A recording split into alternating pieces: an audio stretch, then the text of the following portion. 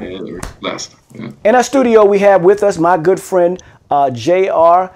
Clark from Squire, Patton, and Boggs, as well as my good friend Kris Randolph, of course, married, Kris Randolph. Welcome back to the studio. JR, I want to start off with you because I know last year or even before then, you have always been at the front and center of supporting Senator Harris. I mean, you were early on, and I remember early on back in, I think, '03 or '04, well, actually '03 or '02, there was a small group of people in Washington, D.C., and I think you were in that room where we went to some little apartment or something on Capitol Hill, and then Senator Barack Obama was in that little room. Do you remember that? I do. On Mass Avenue, I do remember that. Yes. Oh, Mass Avenue, absolutely, absolutely. And it was early on, right? When people didn't even know, you know, whether he was running or whatever, but it was a small group of African Americans in that room, young folks, who was there to show their support. And you have done the same thing early on with Senator Harris. What about Senator Harris gave you that same energy, that same understanding that she was ready to take the position that she has now? Yeah, thanks. It really is a pleasure being here. And it's a great question, too, because similar to at the time, then Senator Obama, when we were in that room, what struck me about then Senator Obama was the journey he took, the journey that he spoke to in meeting him, that journey that he had an opportunity, or at least at that point had in Chicago, he had been a community organizer. And he is someone who had, as an attorney, had an opportunity to study the law and then apply that to challenging situations that he saw in Chicago, organizing and being an advocate for the rights of those without a voice, or at least voice who hadn't been heard. Similarly, with Senator Harris, I actually had a chance to meet her. It's been about 5 years ago now. And at the time, she was the AG, the Attorney General for California, had been, at that point, had entered the race or was looking to enter the race for the Senate. And meeting her, what struck me about her was her journey, the way she spoke to issues that I found important. We shared, I think, same concerns. I found that the issue that she spoke to, those incarcerated, those who housing issues, issues affecting those that, again, similar to what I mentioned about Senator Obama, those whose voice perhaps hadn't been heard. So when she spoke to that, it struck me, that drew my attention. Also to the environment that you spoke to when we met with Senator Obama many years ago. When we looked around that room, those are people that I think you and I can say were folks who had been in the trenches for so long. When I met with Senator Harris for the first time in the room when I first met her, I was there with some of our frat brothers, and there were a bunch of folks from Howard University there. It struck me the love, the attention, the outpouring that was in the room, the love in that room for her and her response to that. That struck me. Those are sort of the intangibles that one may not always be able to see, but that at least drew me in to probe more, to just, and enter into conversations with her. It led me to really jumping on board with her at that time. Well, I will say this. I mean, you picked the winner. You was there early. There was a group of us sitting in that room early. It's kind of funny because I just thought about it. Like, I hadn't even mentioned it in years, but it just hit me that be in that room. And then here you go again with Senator Harris. Kris, I mean, look, Kris, you and I, we've talked. You've mentioned on several times. What are your thoughts about what took place? Because you kind of you kind of called this a little bit. Well, one of the things that is phenomenal, and I hear a lot of people talking about the great aspect of Senator Harris and how warm she is. Andrew Yang, her opponent in the Democratic race, had an interview this morning, and he talked about the fact that she was one of the nicest people to him before he was anybody to be nice to. And of the 20 candidates that were running, a lot of people were transactional, but she was actually very warm to him. And that's a great piece that we're going to that is great for, you can't bottle that, you can't sell that. But what I looked at is that she was phenomenal on paper. And it's really, really, really a wonderful moment in history that people are describing the African American / Indian woman as the safe choice. We don't get to be that. That's being African American in itself is radical, and the fact that she was considered of 11 great and phenomenal women who were also up for this position, the best of the best. That is amazing, and you can quantify it. It was something that no one could argue. When Senator Harris introduced last year to run in a primary, 22,000 people showed up. When she did her town hall, she had the highest rated town hall of any candidate. She had struggles with her campaigns, but most people kind of put that out as she hired a few people that she couldn't fire. I mean, it was not the best run campaign, but it wasn't a matter that she couldn't bottle energy and that she didn't have something that is of value and able to nurture. So with such a good candidate on the scene, it was hard to see where anyone else could take her on. I looked at Susan Rice, who I actually personally very like a lot, but it's going to be hard for somebody to say that the number 2 person from a man who's going to be 77 years old 78 years when he takes the office should be someone who's never run once for not even city council member. Right. And Karen Bass, I love Karen Bass. I actually do not think the vetting process did her justice. They threw her in too last minute. But I knew when I was looking at her profile, I was like, she's not going to pass a vet. And it didn't turn out as well as we were looking. So looking at the actual 11 candidates on paper, the only other person I could possibly see that would have been just as valuable to Joe Biden would have been Gretchen Whitmer. And I know I'm going to get a lot of hate mail for that, but the only other person could have been, and Gretchen took herself out. All reports is Gretchen did not want to be considered. And she saw, according to this report, she saw what we all saw. It was time for a Black woman. So, to JR, you've been following and you've been a supporter of Senator Harris. Walk me through, because you also are a partner at a major law firm in the District of Columbia. Clearly, you're an African American. And what happens and what's taken place in some of the areas of the Black community is some reservations about her and what she did as a prosecutor and as an attorney. Can you kind of walk one through how one could be a prosecutor? Because clearly we want people to be prosecutors. We clearly need more African American prosecutors in the system, right? Because there is a such thing as having, someone of color actually be a prosecutor, right? That's what people wanted a long time ago. She stepped up to the table. She's done that. And when you do that, clearly you prosecute people. And sometimes those people that you prosecute tend to be more of people of color. Walk us through the thought process as an attorney, as someone who supports her, and why you are supporting her, even given the fact that there's some who believes that what she has done and who she has prosecuted has been on the backs of people of color. Yeah, I think there are a number of factors to consider. There's a lot to it. First of all, understanding the person, who she is, her story. Kamala is her parents who met as PhD candidates in Berkeley in the 60s. They met through the civil rights movement. So she is actually a child born of that period. In fact, she, as a baby, was there with her parents as they participated in the 60s, in the mid to late 60s civil rights movement. But let me ask you a question, JL, because clearly I think her parents came to the United States in 1958. Right? And so,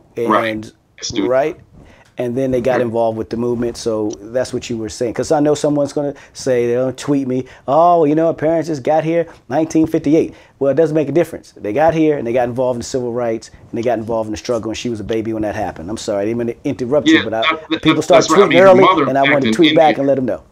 Yeah, and that person too ought to know that civil rights isn't exclusively an issue here in the United States, because her mother, and coming from India, her grandparents were involved in the civil rights movements of India prior to her mother actually getting here. So that was actually in her blood. It was in her blood through her parents. And obviously there were challenges even in Jamaica. So that her parents were here as students, that sort of, she grew up, she was incubated in that environment. And when she became a prosecutor after graduating from after graduating from law school, went too far back. But after law school, she became a part of the DA's office, and later on, in becoming the district attorney in San Francisco. It was done intentionally. There were other options that she could have pursued, but her approach was there were challenges and problems with the system. And in order to correct or address some of those challenges, she embarked on being engaged in a way that perhaps would lead to change. Now, one of the challenges I think that she encountered and that we must learn to appreciate is that the departments that she's run, be it the DA's office in San Francisco and later on as the Attorney General for California, the largest state, which, by the way, the Attorney General's Office of California is the second largest law firm, if you will, after the Department of Justice in the nation. And within a department of either the DA's office or the Attorney General's office, there's a lot going on underneath you. And are there elements of either of those situations that perhaps could have been handled differently?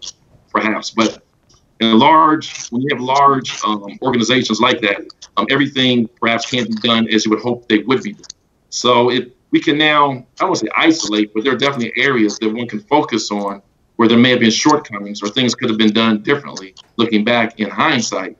But the bottom line is that I think that in looking at the totality of her experiences there, her leadership there, she did a great job in terms of moving the ball forward, right? And again, in terms of reconciling challenges that our community may have, that I have, that you may have, that any of us, that Kris may have, with respect to prosecutors, you're right.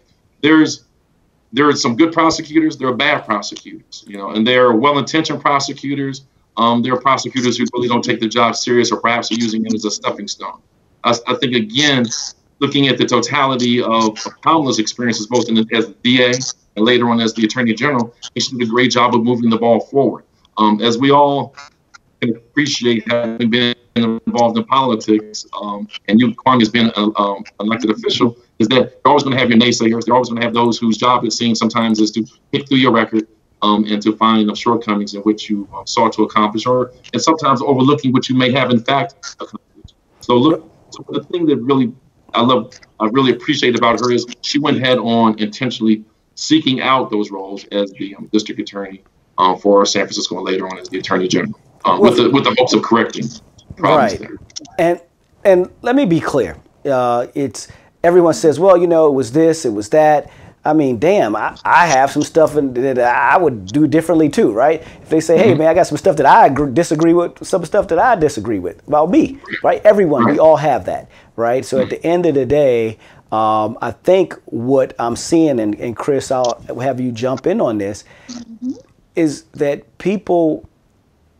some people wanted other candidates, whether they wanted the mayor of Atlanta, whether they wanted the congressman of Florida, no matter who it is, they want, and they didn't get it, and that's what happens. And then the party comes together to move the ball forward. The number one objective for Democrats is to beat the Republicans and to take back the White House. And clearly, there are going to be some things there's a lot of stuff about Trump that the Democrats say, hey, it's time for someone else. There are a lot of things about Vice President Pence that people disagree with, that doesn't think that he should be the vice president. There's a lot of things about Joe Biden, all the the bumbling that he's kind of done that says, hey, we have an issue with that. There's no perfect candidate. There's no perfect person. There's flaws in all of us. The question becomes, how can the party rally behind the ticket that we currently have, and I think this is an important question that I have for you, Kris. It has to be okay for people to say negative stuff about whoever the Democratic presidential nominee is and vice president. It has to be a healthy discussion. It's okay to point out some flaws, but still vote, right? And I think that what you have, if someone says anything bad or wrong or factual and shouldn't say it, everyone jumps on those individuals, and what happens is then they become isolated, and then you have a party that's not together. Right? It's okay to say that I can't jump high. I can't. You can tell me, don't pick me on the basketball team, and if you do, you can be mad at them for picking me because I can't jump. I'm not going to play no defense, right? I'm an offensive guy, right? All I want to do is shoot the ball. I don't want to go back and forth. I want to shoot the ball. And you could criticize me for that, and it's okay as long as I'm going to be able to help the team win by scoring. And that's the kind of point I wanted to kind of bring out. What do you think the ability for the Democratic Party to move in that direction quickly? Well, we are down to 82 days. It's only 82 days, and we're down to a lot less because people keep looking at Election Day as November 3rd, but this isn't 2008. This isn't not even 2016. Election Day moves up and up each year, and actually we want that. So 8 states will start voting at September 15th.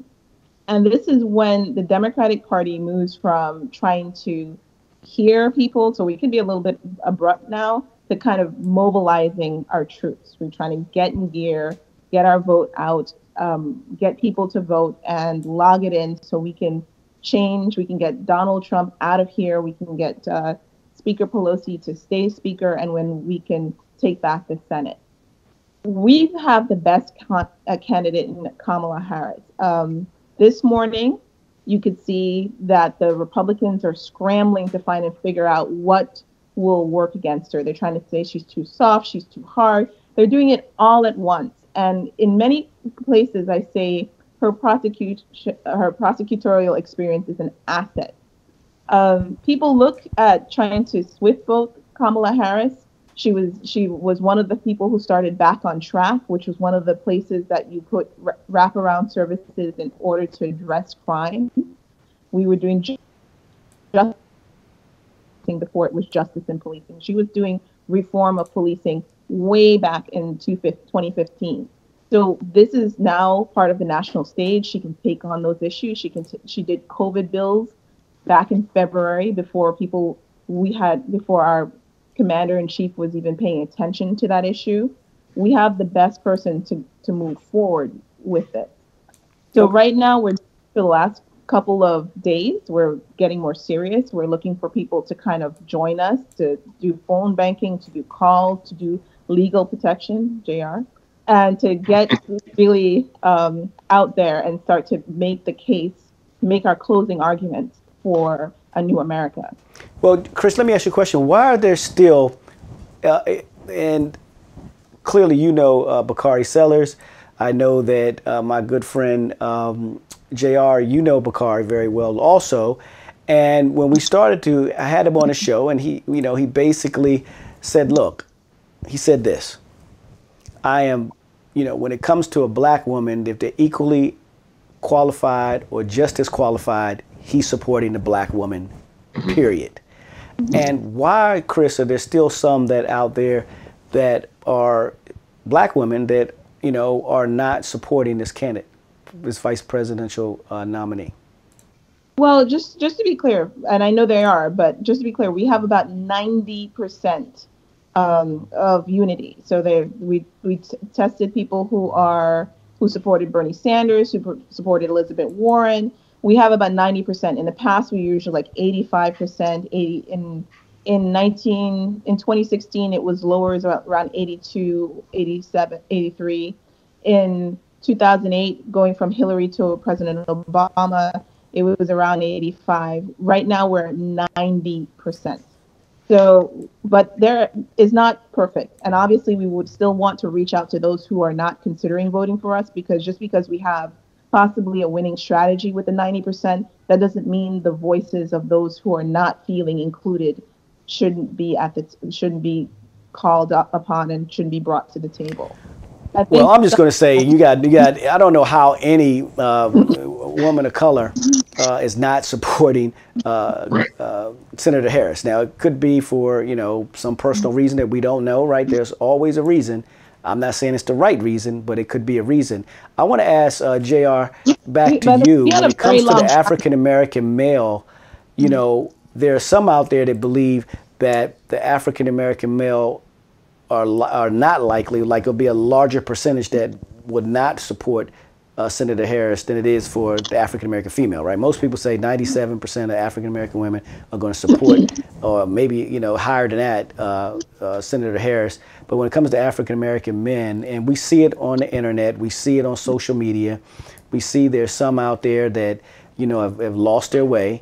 for some reason they're mad about something, and I don't know, given the alternative that they have, I don't know how they could not be supportive of her. What do you think that she needs to do? What do you think the party needs to do to wrap their hands around making sure that there's no slippage but gainage for African American men? Yeah, I think that part of the message has to be out, and your point is well taken too. It's voting politics it's a relative assessment. Whatever your issues may be with Senator Harris or the ticket, Joe Biden's the top of the ticket, she's the vice president. Elections, voting it's a relative decision. Considering the alternative, Donald Trump, why wouldn't you vote for the Biden Harris ticket? So I have difficulty understanding why anyone, whatever your hesitation may be with the Democratic ticket here, how you would not cast your ballot for the Democratic ticket, whatever your differences may be.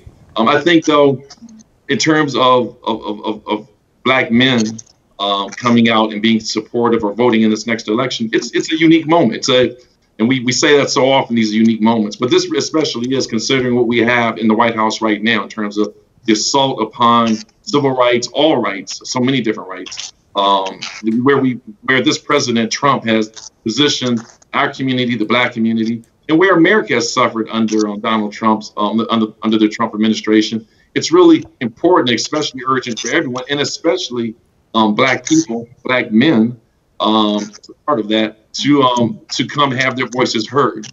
Right now, I think there's great momentum in terms of what we've seen with the Black Lives Matter movement. I think we have an opportunity now to convert some of that energy, some of the feelings that are expressed in the streets, have that energy converted into actual policy changes that will affect each of us, each of our households. At least there's that opportunity. There's a greater promise now. As we call it, appreciate, nothing's ever perfect, but in terms of coming closer to the realization of that hope, I think that we're there now if we can get the right players at 1600 Pennsylvania Avenue with the right administration. And it goes up and down the ticket with respect to the White House, along with various senatorial, if we can get the Senate back, if the Senate can flip and we can make some gains there. I think that we have an opportunity now, like I said, to convert some of the energy and some of the warm feelings that the Black Lives Matter movement has produced, and have that converted into real policy, tangible, real things in our lives.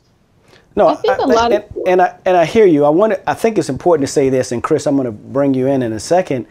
I want to be clear. It's still a democracy. Sure. And I know that Kanye West is running, not running, whatever he's doing. There's so much attention and hate that's going to him for actually running. And I believe in a democracy. Anybody who wants to run should be able to run. I think that people should be able to kind of lay out the importance of voting a certain way if they want to take back the White House. And you make your argument and people make their choice, right? If people are voting for Kanye West, they're voting for a reason. They might be voting because they don't know any better. And I think we isolate people who might say, I'm voting for Kanye West, as opposed to educate people, right? And educating them what the importance of this election is. Kris, tell me I knew you were waiting to jump in here. Walk me through. I mean, that's where I am, right? We spend so much time on Kanye as opposed to talking about the importance of the next 4 years, the importance of the next 8 years. And we get caught up in isolating and turning off young folks when we're talking about an individual that has mental illness. Mm-hmm. So there's two pieces to that. For one, I think we should bring everyone along for whether they have value to us electorally or not. I mean, we're in the last 82 days of this election. We want to win. There are going to be some people who are very difficult to get to. Younger voters are hard to cultivate, and they take about 14 different touches in contacts to make sure that they vote. And you have to spend more money and more dollars to develop them as voters. That doesn't mean it's not worth it. All right. So we're talking about people. It takes more work to cultivate people like your daughters and your sons to become voters. And That's where we need to spend the money. But as we're into 82 days, I'll be honest with you, as a campaign staffer, you're going to target those people who always vote, who always come out, and make sure you bank those votes. So we're not having great conversations with people who need to come into the process. We're not having great conversations for the 40% of voters who don't, the 40% of eligible people who don't show up to vote. And that's where the Kanyes of the world are speaking to. And that's who the Trump campaign, now this is my little piece of salt for it, because I would be like, yeah, go for it, Kanye. You have a platform, you can go in just like everybody else, but we're looking on Twitter and we're seeing in reports he's meeting with Jared Kushner every day. So it's not like it's not an exercise in democracy, but a farce in that sense. And then in that way you get incensed. If you're really doing it to undermine and to be strategic to pull Black voters away, of course I'm going to have an issue with that. But normally I'd be like, go for it, Mr. West. Take on this system. Show that anybody can run and be part of it. But I what I'm seeing, I'm feeling a little nervous that he doesn't take it seriously, and that's my concern. JR, what is your thoughts on that? I too feel the same, a similar vein as to what's being expressed by you and Kris. I think that everyone, democracy, in the democracy, everyone, if you're meeting whatever the criteria may be, age and so forth, I welcome anyone or encourage anyone to participate in the electoral process. I think, though, that a couple of issues strike me now. The urgency of the moment, where the country is domestically and internationally, where the country sits right now, we're at a serious point in terms of where this country sits. So therefore, I think every election has to be taken seriously. I think especially now, it's important to consider how you use your vote. And just the same for those who are entering into or participating, like if Kanye West is looking to actually do this, or if it continues to move forward, I think he needs to, and I think you're right, clearly there's some issues that need to be addressed with him, but there's a responsibility both on those casting the vote, for those who are choosing or attempting to participate in an election. What you have to assess, and there's nothing wrong with, perhaps there's an issue you're looking to advance in participating in an election. That's fair. I mean, you don't have to necessarily want to run or be in a race in order to necessarily win if you're looking to advance particular position. That's fine. I think you have to assess too, what harm perhaps do you bring in drawing votes from others. So there has to be that sort of consideration. I think there's a responsibility again on all those involved when it comes to elections. And I'm fearful that in some places, in some corners perhaps, this distraction may be harmful.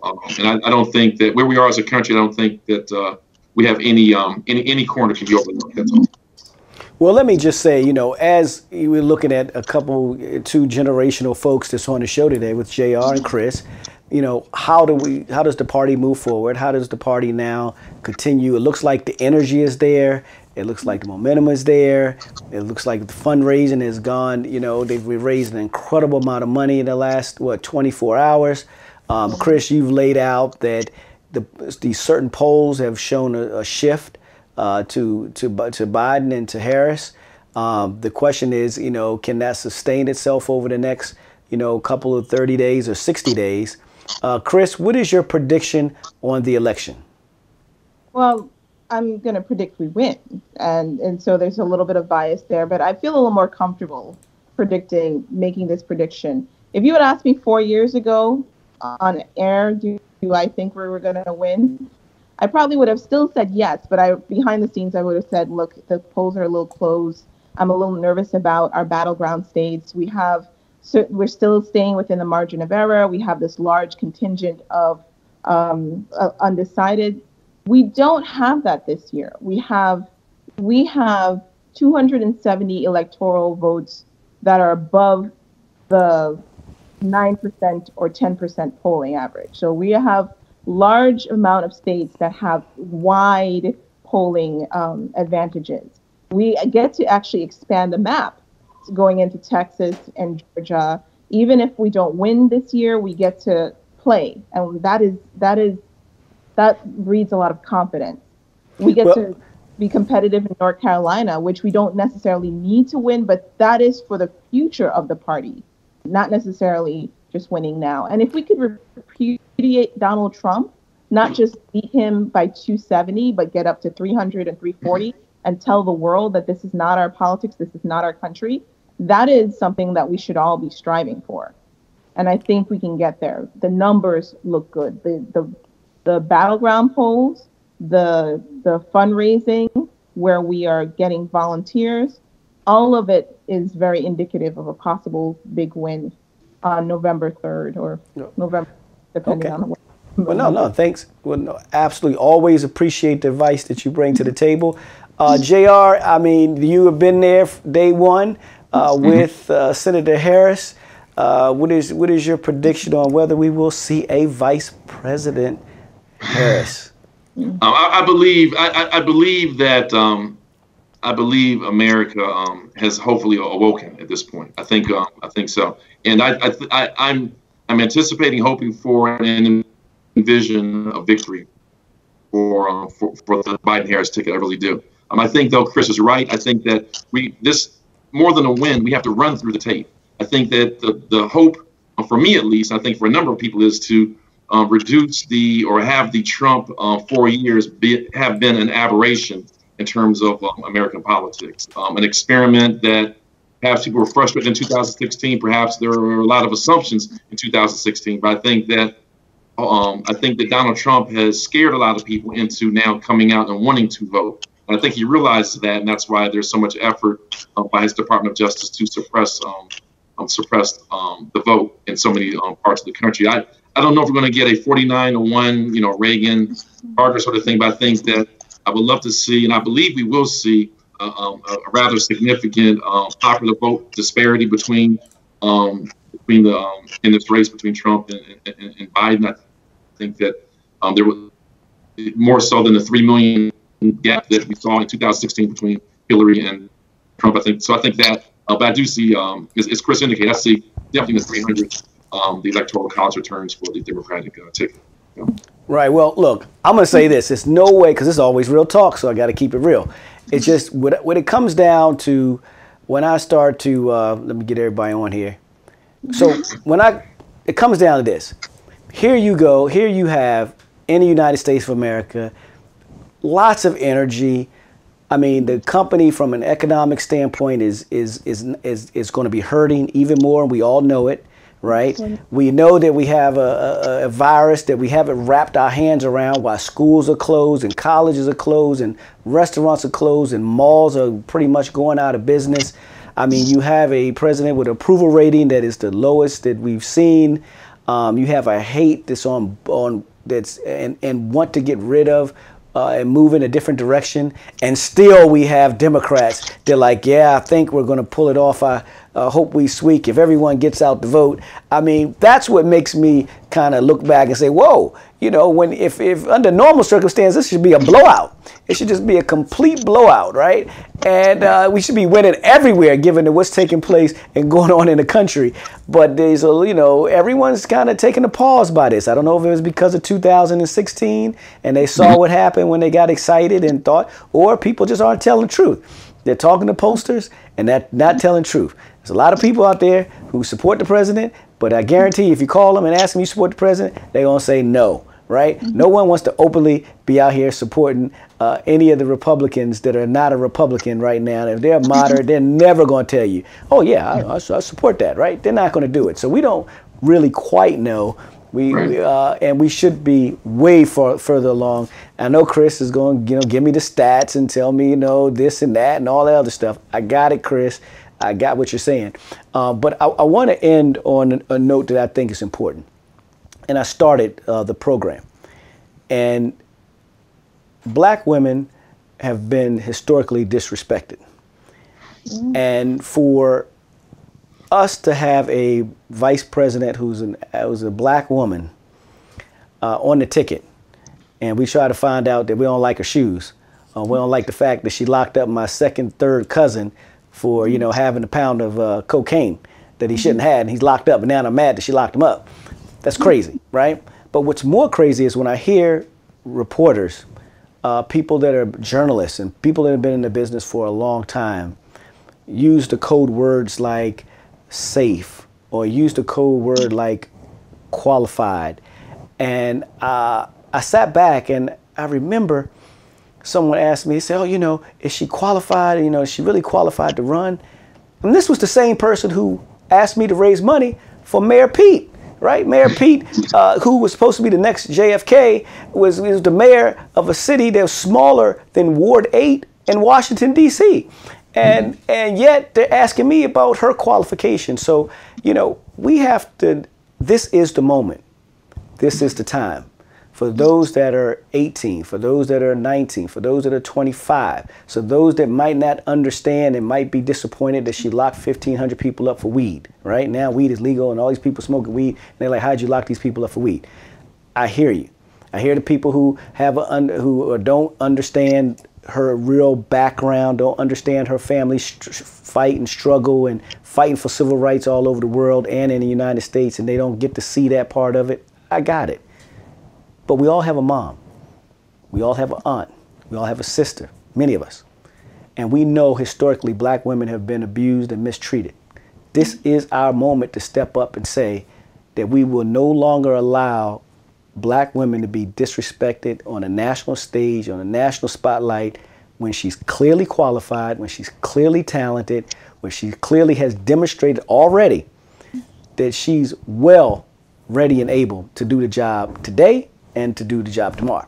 So that's just my 2 cents as it relates to the education of our folks around her. You don't have to like her, but don't complain.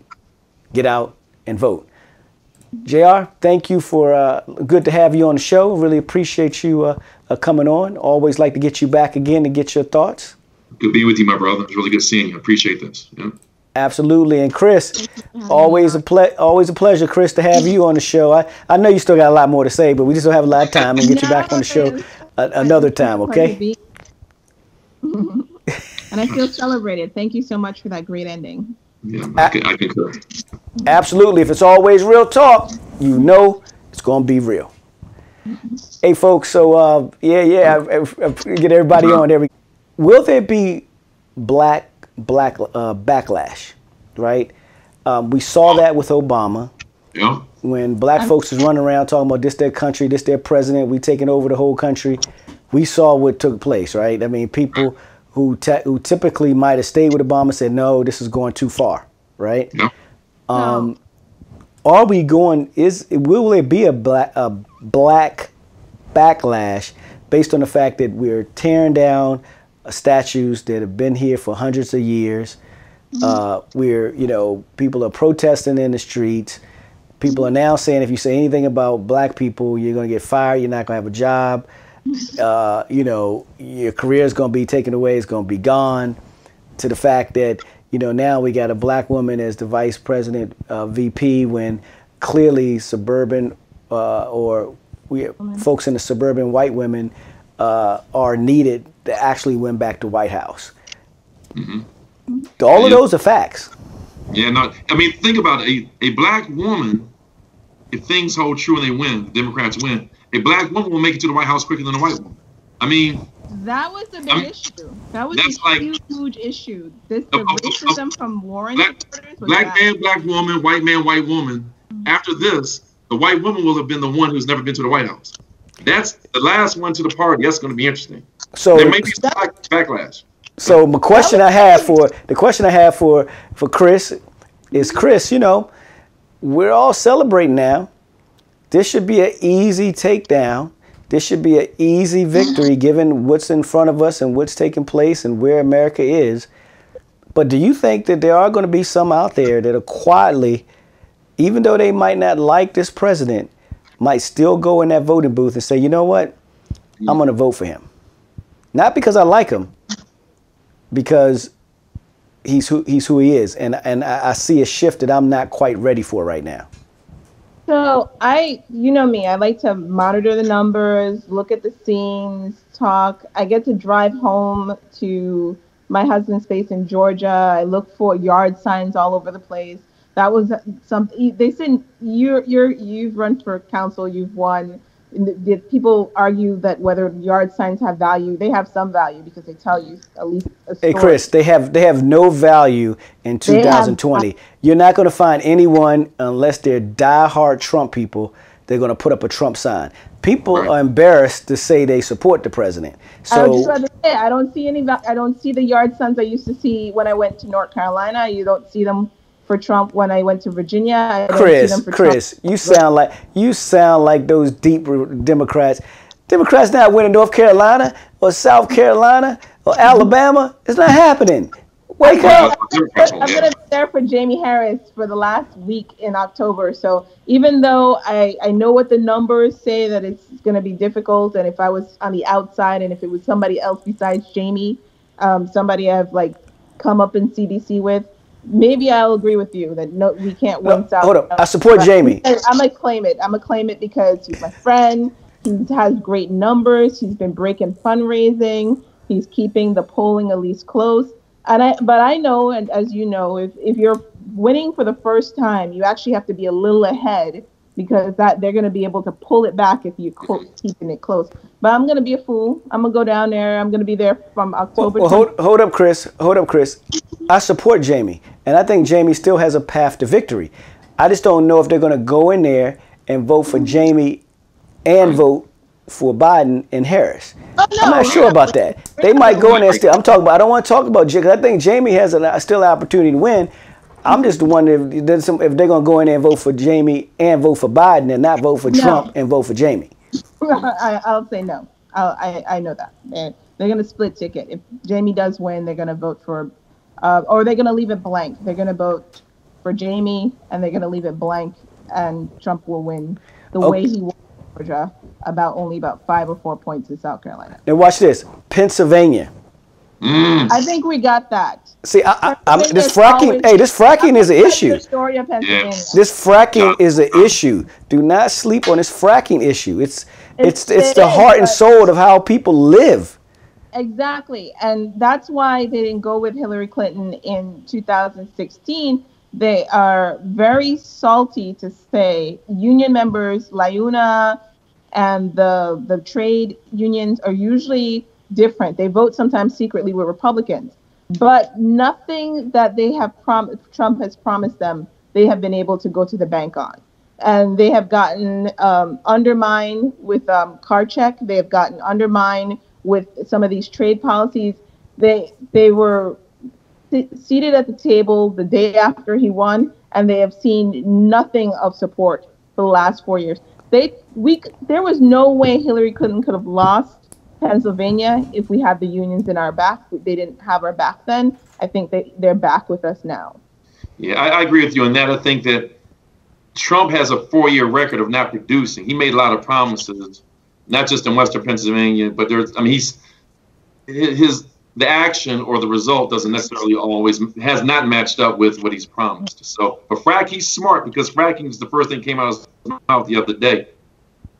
And the economy's bad, but fracking in one instance for Western Pennsylvania for sure. So, that's what makes the getting out the African-American vote, Eastern Pennsylvania is so critical in Philadelphia and the suburbs and so on and so forth. So, but you're right.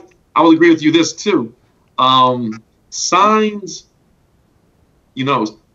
Squire, Patton Boggs, many firms, not just Squire, a lot of folks come, who have law degrees from some great schools, who dress a particular way. You would think, no, they wouldn't fall in line or support someone who like a Trump.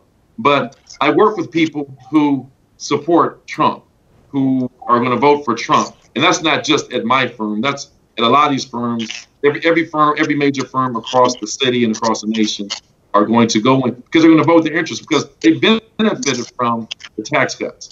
They benefit from some of the craziness that Trump proposes. So, they're looking at the stock market. Look, that's why I like you, Brother Clark, because I know my good sister right here. She's on the Kool-Aid 100%.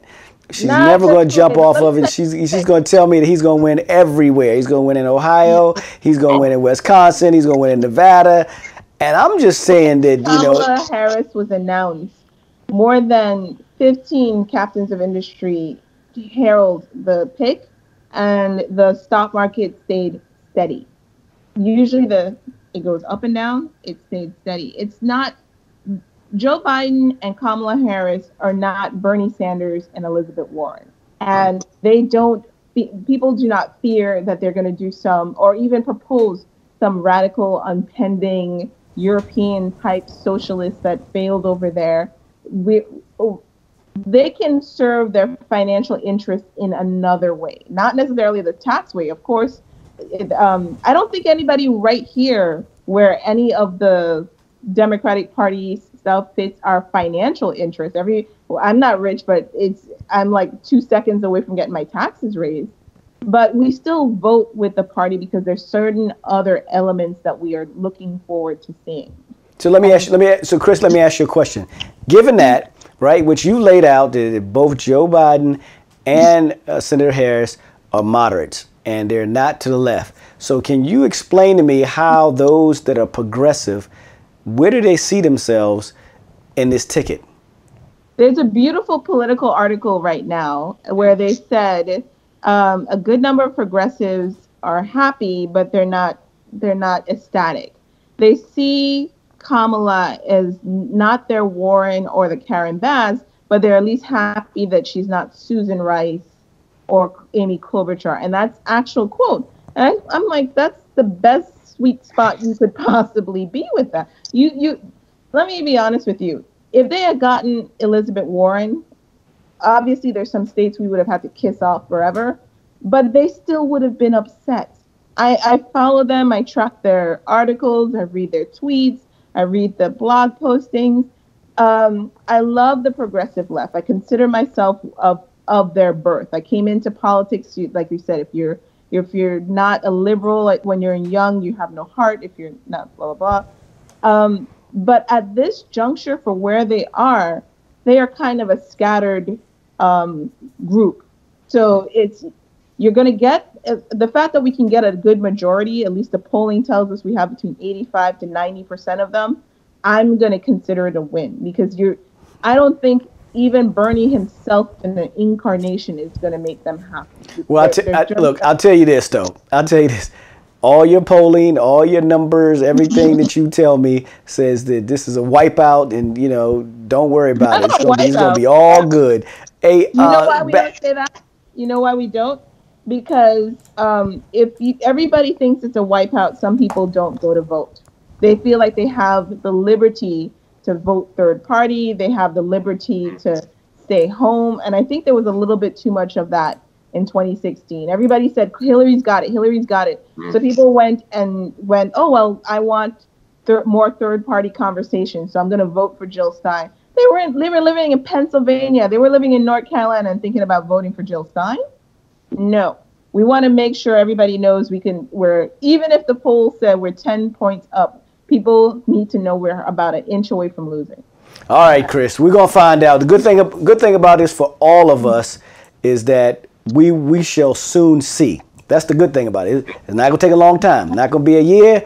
We got less than 70 days, something like that. It's going to be real soon. We'll figure out what it was. I like the fact that we have JR, like you said, there are a lot of people you work with. There are a lot of people in your industry. And right now, what they care about is people vote for their interest. The interest is, not morality, right? The interest is, what is going to happen to my pocketbook and am I going to be safe? I think the Democrats, Kris, are playing it right. They're trying to figure out if they can use this epidemic, this virus, the handling of this virus as a way to say, is that enough? But for all those people out there on the right who say that, they want to cut spending and they say that, hey, we need to end all the welfare. Well, everyone's on welfare. And the biggest recipient of it is our banks and our businesses because they're all getting bailed out right now. And everyone has got a check. They're getting government assistance. Might not be the cheese, right? It might not be the cheese that we used to get when I was a little kid, but they are getting something called government assistance. A whole bunch of people on welfare right now. And nobody wants to talk about that, right? Nobody wants to talk about that right now. But I want to thank both of you for coming on the show. Always a pleasure having you. Look forward to getting you both back. If it's always real talk, you know it's going to be real. Love you, brother. It's great. All right, love you too, bro.